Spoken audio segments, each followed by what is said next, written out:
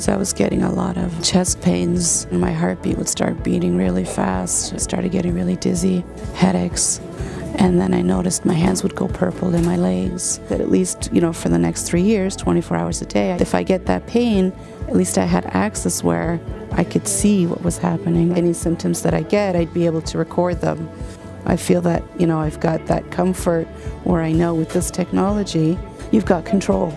Everybody else gets things done, but you don't have that power. And I was given that. But it gives you that peace of mind where you know that you're in good hands. So I thank everybody at Southlake for that. It's an honor. Even the staff here, as soon as when you walk into the Welcome Center, everybody's so amazing, and I'm really happy. I'm really happy.